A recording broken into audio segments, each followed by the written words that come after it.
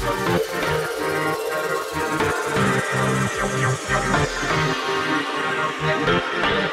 been looking pretty much at kind of every tool that we have to support the pipeline. Grow your own programs are a very big piece of that.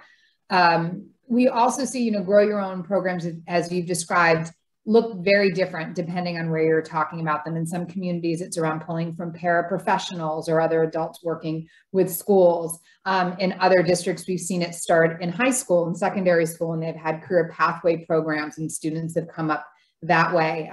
In tribal communities, they might look different, and not that you can't have these different elements in the same place, but we've really been thinking at, regardless of the approach that you take to grow your own, what are the ways at the federal level we can support that? And so one of the first things that we did in our COVID handbook was include on volume 2 a section on stabilizing a diverse educator workforce, and specifically spoke to how ARP dollars can be used to support grow your own programs and other pipelines into the profession.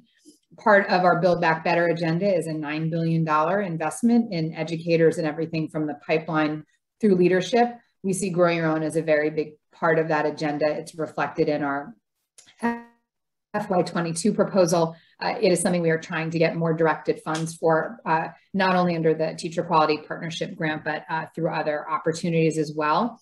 As we're thinking long-term, we are also thinking about how we can support the use of CTE dollars, so funding under Perkins to support GYO programs at the high school, the secondary level. But to Maria's point, a lot of it is just letting people know, no, you actually can use these funds for these purposes, and also finding out if there are any additional barriers to doing that, as well as trying to get a significant increase in investments in these kinds of programs as well.